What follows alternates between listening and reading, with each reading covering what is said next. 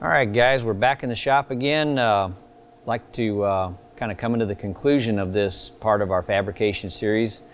We're gonna wind up this with a little bit of aluminum welding tonight. So we've been through quite a bit of different metals, different procedures, different settings on welders and fits, and so we're going to keep going with fabrication, but we're going to stop this series here with the aluminum plate welding. So you'll find that when you're building the car or any project that you're doing, welding aluminum is something that a lot of people are scared of. It's not really any different than welding titanium or stainless or any other materials that we've covered, but there are some certain stipulations that you have to keep in mind. So we've been using a Miller 250 synchro wave, but tonight I'm going to use a Miller Dynasty. It's an inverter TIG welder, which is it's a small compact unit.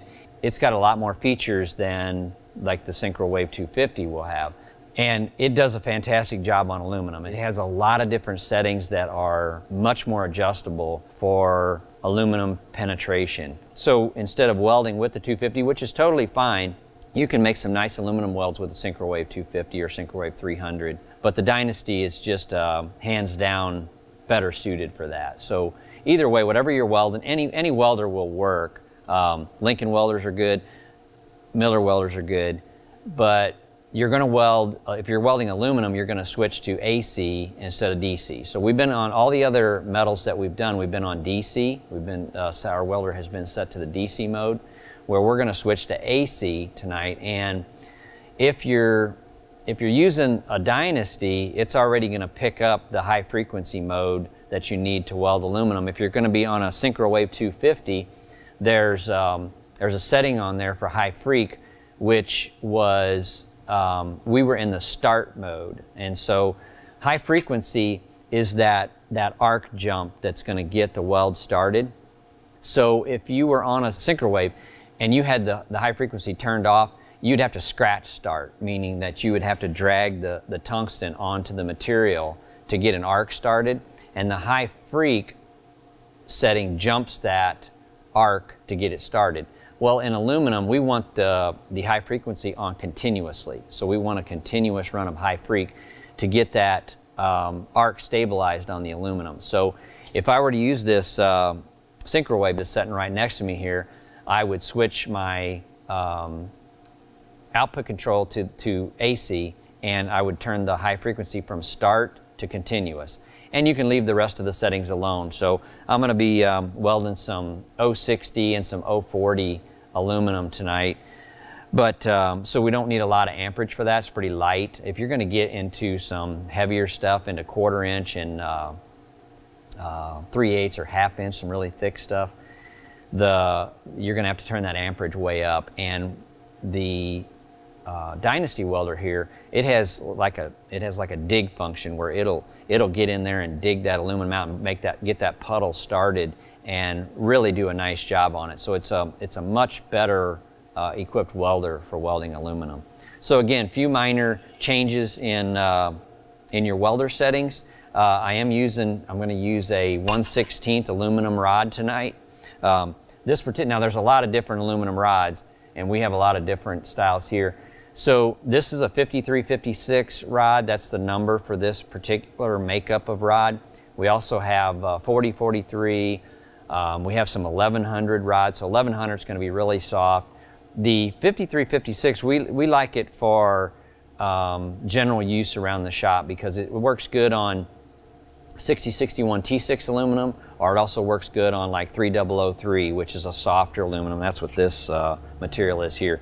6061 is going to be a little harder, and if you try to break it 90 degrees, it'll most likely crack on you. But this 3003 is good for building tanks or making mounts or something simple that you can use this in lots of different thicknesses. We use it in 080 thick and 060, 045, 032, 028.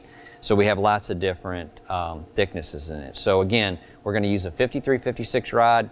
We're welding on 3003 aluminum, and we are also going to use our hybrid tungsten, which in the weld videos before this, I was using a thoriated. I was using a 2% thoriated. That's a red stripe tungsten. This is a hybrid tungsten, which is much more stable for the Dynasty. This has a purple stripe on it. If I was welding aluminum with the synchro wave, I would want to use a pure tungsten, which is a green stripe. I would change that from the thoriated to a pure tungsten, which will give you a little bit better ball on the end. And that's another thing too. The sharpening of the tungsten is going to be similar to what we did with all the other metals. But when we weld this with aluminum, we're going to get a little bit of a ball on the end here because of the frequency and the AC that we're going to be using. We'll get a little bit of a rounded ball here, which is going to make that weld a lot nicer and a lot cleaner. So again, there are a lot of differences in the weld setting and the weld procedure, but I'm going to go through a couple steps here and just kind of show you what that is so you're familiar with it. Because if you're building your own car or building any project that you need to use aluminum on, you need to be comfortable with it. And aluminum, out of all the other metals, I think takes a lot more practice to get comfortable with than let's say even the titanium or the stainless. But it welds differently, it looks different, and you've got a lot more heat transfer, meaning that you have to be a little more accurate on the pedal, because as you start welding and you're running the bead down the part, that metal's going to get hot a lot faster, so that heat's going to transfer through that aluminum much quicker than it did through the 4130 or the stainless. So as you run your bead, you're going to see that you need to start backing off your pedal. You're not going to need near the amperage at the end that you do at the start. So a lot of things to pay attention to here, but especially on this thinner material. I'm going to start out and I'm going to give this thing some pedal to get my puddle started, but as I weld, I'm going to need to back off of that and keep that puddle size the same, because if I keep the amperage the same during the whole run, by the time you get to the end, that puddle is going to be spread out and run all over the place. So I'm going to do a quick tack on this stuff and then run a couple little sharp beads, kind of show you what that looks like. I haven't welded aluminum in a little while, so hopefully I won't fuck this up. But so I'm going to do a little quick tack on this, and then I'm going to so I've got my argon flow is set about the same. I've got about set at about 20, so my argon flow is going to be the same. I also have a different cup on here too.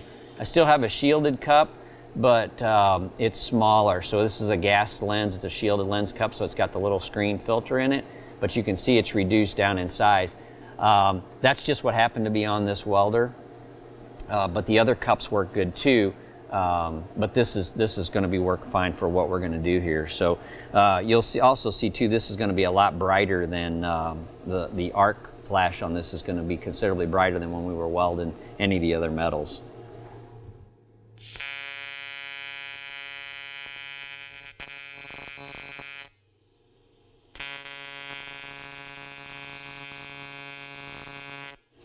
Okay, and so you can see that that sounds totally different than what we were doing on some of the other videos. Because we've got such a high frequency running through here and we're digging into this aluminum, I just put a couple little corner tacks on here, and I'll run a few little sharp beads to kind of give you an idea what this looks like. And I want to get in a position here that I can go for a little bit, so without repositioning, because if I was building a little square tank or even a round tank, I want to be able to not make a bunch of sharp welds. So again, bear with me, because I haven't welded aluminum in about 6 months or so. I'm going to try not to look like a total dipshit when I'm doing this. As I start this, I'm going to get my puddle started, and then I'm going to back off on that on my heat as I run down, just by watching how big the puddle gets. So I want to keep that about the same.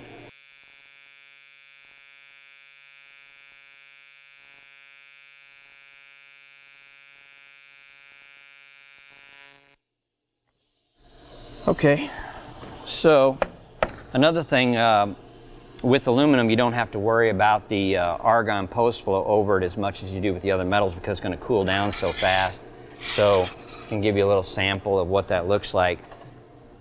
So you can see each one of those is just a little dip of the rod, and this doesn't look awesome, but I haven't done this for a little while, so I'll try to tune it up here in a bit. But I just started out my puddle here, and as I was going down through there, each one of those is a dip of the rod. so they're spaced out a little farther, and you'll have a nice shiny puddle, and you'll see that you got to go. So when I'm doing this, you have to go in with that rod and out away from it, so you can't dick around like you are with 4130 or stainless. Like if I was welding stainless, I'd be here and I can go like this. Okay, I can dip and move just as I'm going. But with aluminum, you got to get in there and get out, because as you come in, this heat is already trying to melt the end off of this filler rod. So I'm going to start that puddle, and as I come in here, that thing is going to be already trying, almost like you're soldering, it's going to try to knock that end off and drop it down in there. So you want to go in and get your puddle started, you want to dip and move and pull back, you know, you want to get this thing.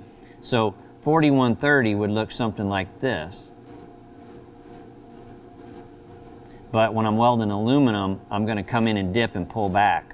I'm going to get this away from here, otherwise this rod is going to melt off and your puddle is going to look like ass. So if I'm doing this, and I'm hoping I can show you good, but I'm going to move, you know, like along here. So if I'm doing this, let's say I'm welding this, I can weld this way. I'm going to start here, and I'm going to get this puddle started. I'm going to dip, and I'm going to pull back to about here. Now this is a lot slower than I'm going, so I'm going to dip, pull back, dip, pull back, dip, pull back. And you want to go in there and dip your rod in and keep your puddle size about the same as the rest of it. That way you have a nice straight edge here, so it doesn't look like it's big and little. And so I'm going to dip, and I'm going to get this away so that my rod's not hot, and then I'm going to move and dip and get back and dip and dip and dip. Okay, so to make this here would look something like this. Start, go in, dip, pull back, dip, pull back, dip, pull back, dip, pull back, dip, pull back. About that speed is going to produce this right here. So I'll continue welding this, and I'll kind of talk to you while I'm doing it, and I'll show you what that might look like, so you can kind of get an idea of how fast you can put it in there. Now with aluminum, it's kind of like titanium. You can start right back up here, and you really won't notice a start or stop position. I'll try to talk over the noise here.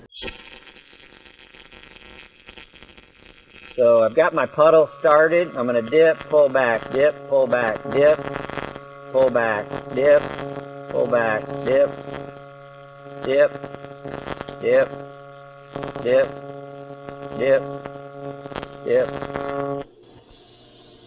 That's a decent looking weld. Like I said, I'm a little bit out of practice on this aluminum, but you got to, if you do this stuff every couple of days, you can keep a little better at it. But you can see here, I'm getting some, I'm getting good penetration on it, but I'm not burning through either. And there's no slag on the back side of this either. There's no really burn through, so I can start right here and weld on both sides of this if I wanted to and fill that up.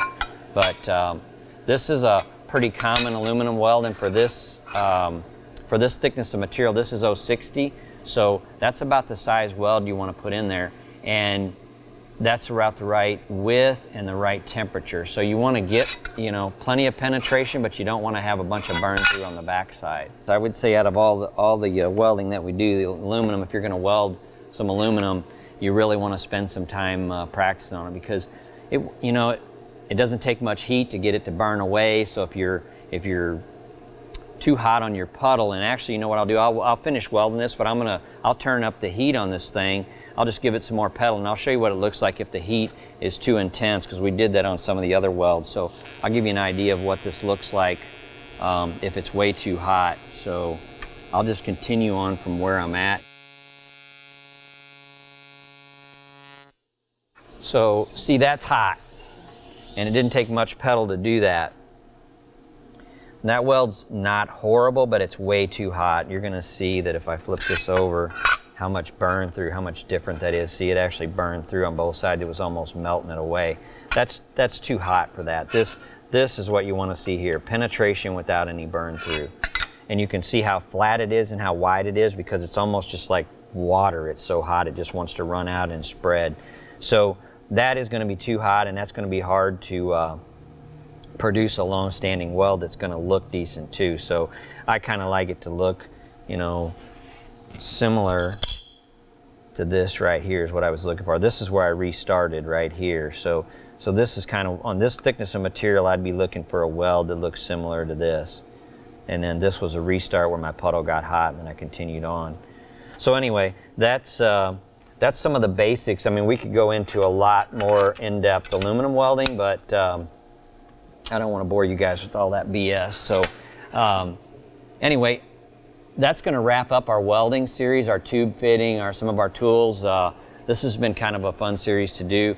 We're going to continue on with a lot more of our fabrication techniques, because I want to share with you guys some more technical stuff. We're going to get into some metal bending and even some more tubing versus plate, and we'll get into some sheet metal stuff.